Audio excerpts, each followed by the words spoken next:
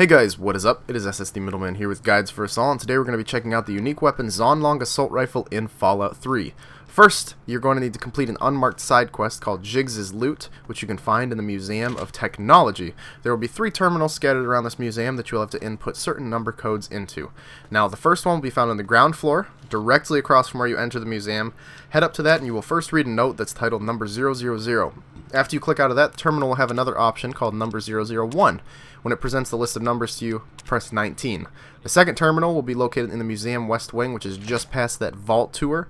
Now once you get in there, there will be 2 terminals to your left, and click the one that's furthest away from you. Once you get there, click number 002, and then input the number 53. Now the third terminal is very close. Just go into that door to your left and down to the bottom floor by the Delta rocket display. Hit that terminal, you will see number 003. Put in the number 113. Now once you do this, you will get a note asking you to meet Prime in the usual spot by the diner near the Jury Street Metro Station. So you're going to want to make your way to the Jury Street Metro Station.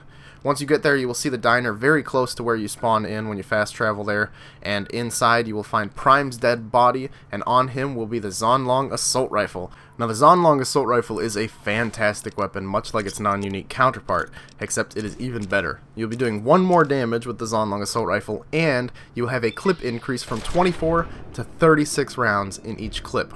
The one downside to this is that it does break down just a little bit faster than the regular Chinese assault rifle.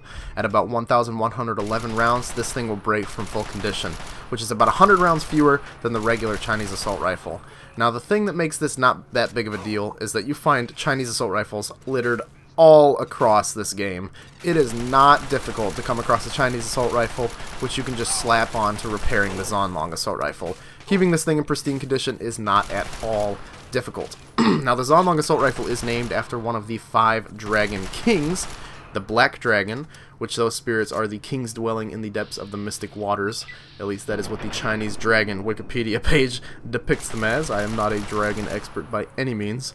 But yeah, all in all, the Xuanlong Assault Rifle is a fantastic weapon, and if you use the Chinese Assault Rifle at all, you definitely need to upgrade to this weapon as quickly as possible because the DPS is fantastic. Anyways, thanks for watching the video, guys. If you enjoyed, please leave a like rating down below and subscribe to see some more videos in the future, and I will see you next time. Goodbye.